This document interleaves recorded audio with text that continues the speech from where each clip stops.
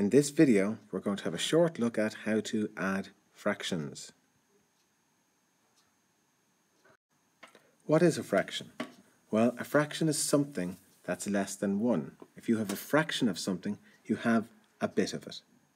For this example, we're going to look at 2½ plus 1 and 5/6. Here it is, 2½ plus 1 and 5/6. There are a number of ways of going about doing this. You can add up the whole numbers first and then the fractions, or you can do it the other way around. Let's add up the whole numbers because I think that's a little bit easier. So we have 2 whole ones here and 1 whole one there, giving us a total of 3. So we have 3 and then we have the fractions still to add, 1/2 and 5/6. Let's move on to a blank page. So remember, we still have our 3 whole ones and we still have to add up our 1/2 and our 5/6. Well, if you can remember from class, how do we add up fractions? Well, we have to make sure they're the same fraction type. To do that, we have to make sure they have the same denominator. So we could make them thirds or quarters or fifths or sixths, but they have to have the same one. And the way to do that is think, what number would 6 and 2 both divide into? Well, they'll both divide into 6. So we can make 6 their common denominator. So 5/6 is still going to say is 5/6.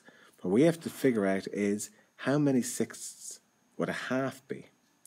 Now, if you think, how did we get from 2 to 6?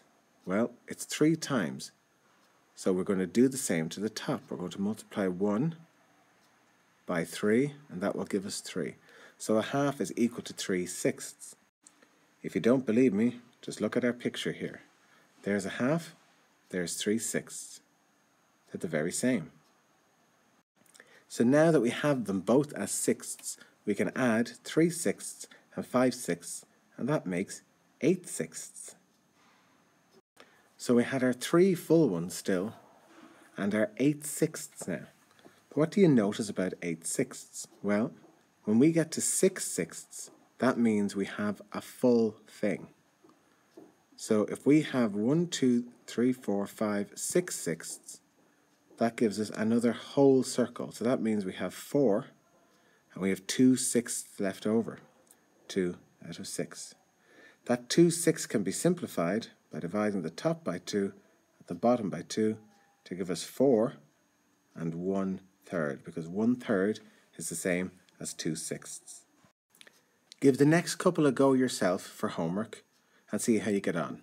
Don't stress too much about it, and if you're finding it too difficult, don't worry about it. We'll be going through them in class again tomorrow.